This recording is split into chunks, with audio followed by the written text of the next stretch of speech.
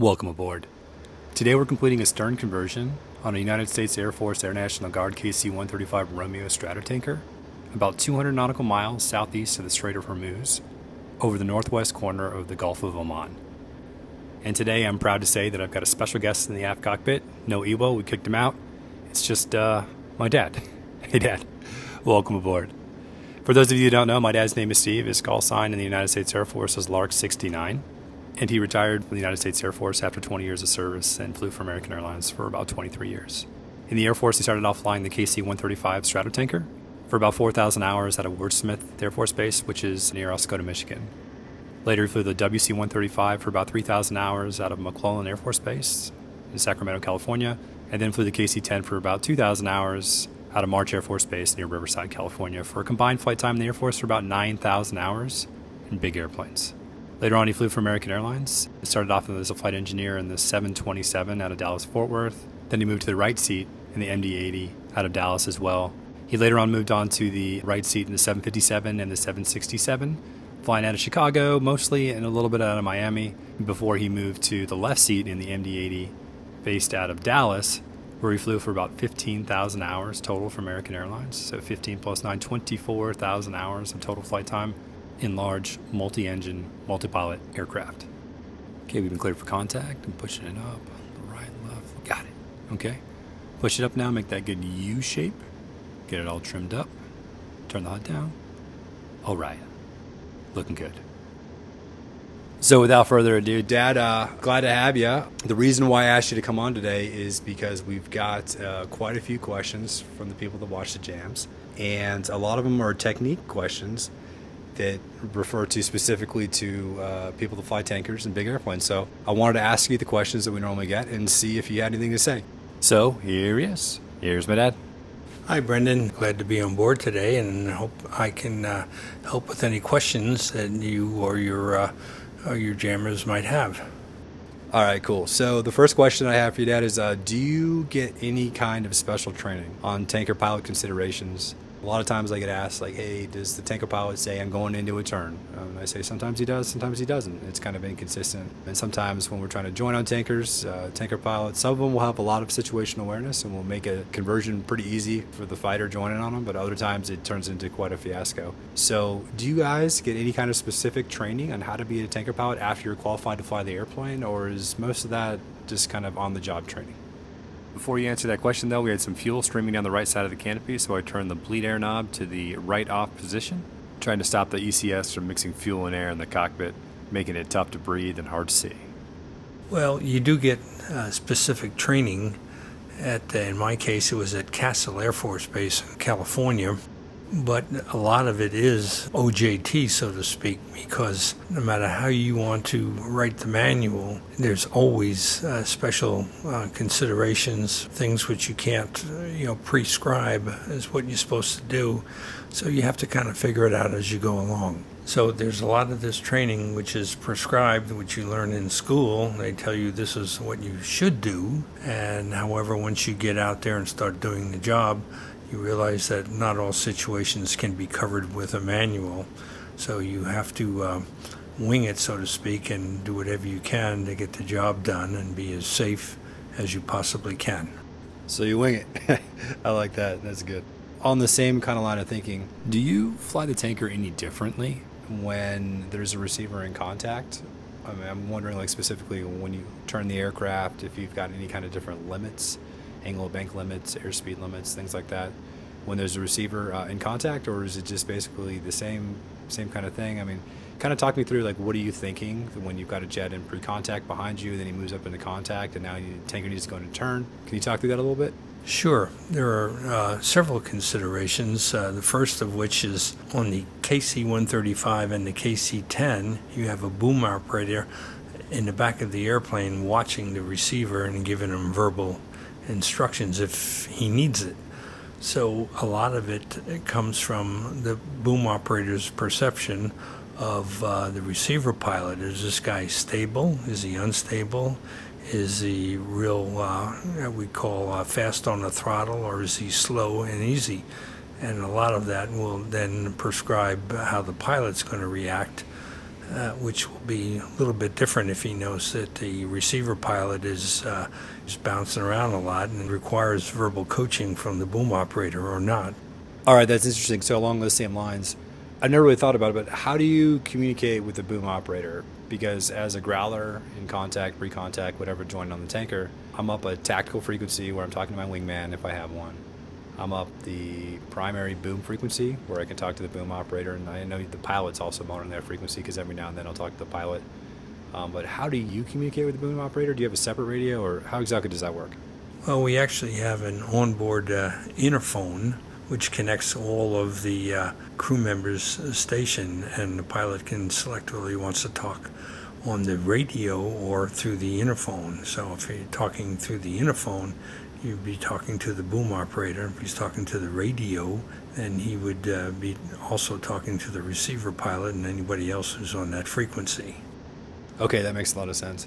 You talk about talking to a boom operator, if a pilot's quick on the throttles, if a pilot's doing something kind of weird, but have you ever had a situation where you've been unable to give gas to another aircraft, specifically because of the technique, maybe the poor technique of the receiving aircraft?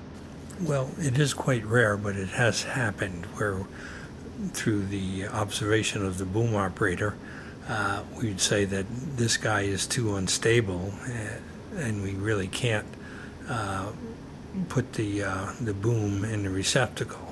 And they've had to tell them that they have to divert.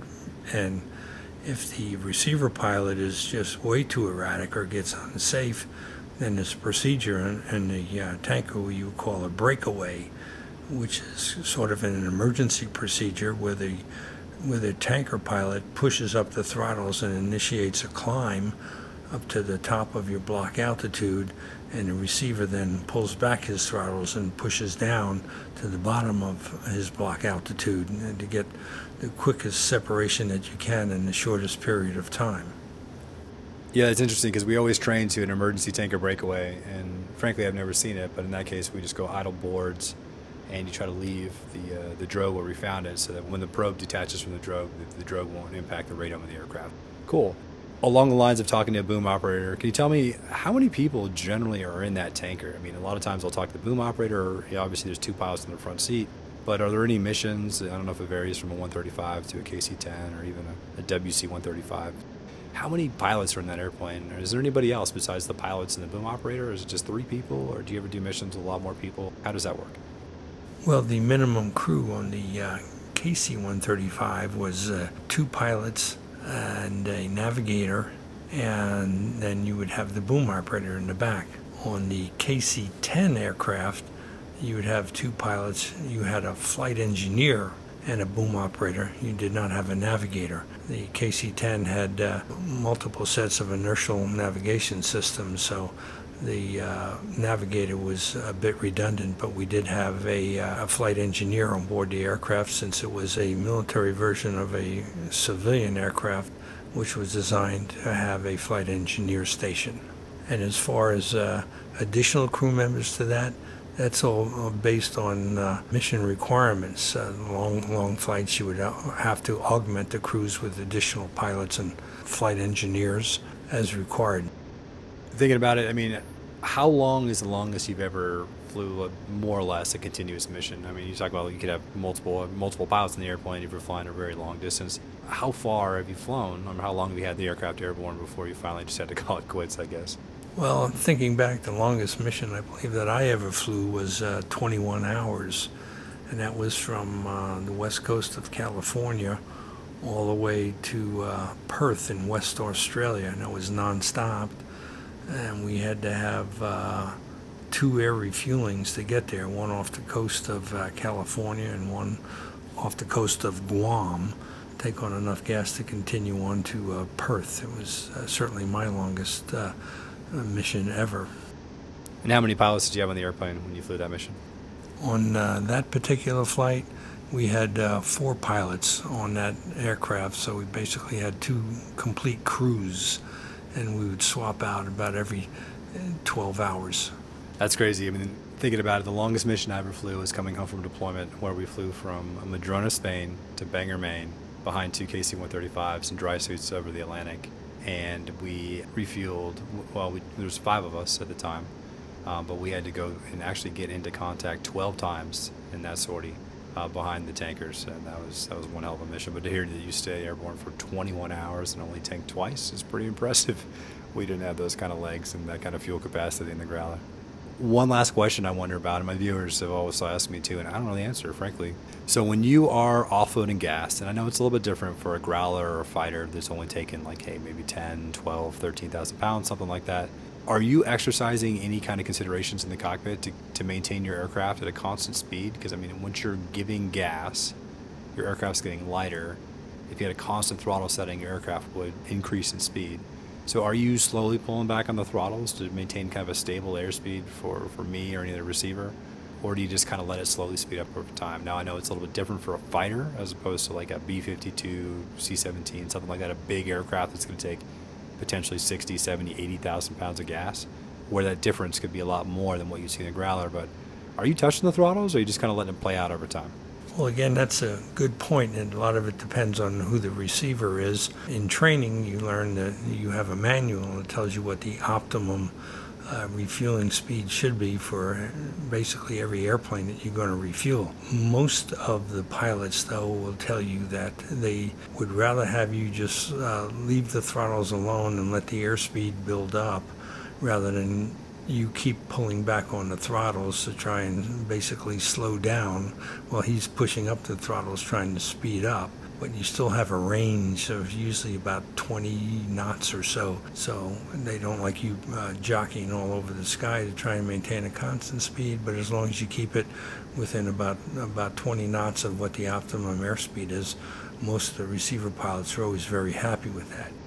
Okay, cool. So one last question for you. I'm obviously in the Navy. You're in the Air Force, and Mom is also retired Air Force. So at the end of the day, are we an Air Force family or are we a Navy family? What do you think? I have my own opinion on that. Well, I always thought the blue uniform with the silver wings looked a lot better than the gold wings on a white uniform. So you have my opinion on that. But aviation is aviation. You know, as long as you're in the cockpit and you're up there flying, it almost doesn't matter what color your wings are or your uniform are. It's all good. All right, we've been cleared to disconnect. I'm just going to drift aft and be careful to leave the drogue just where I found it.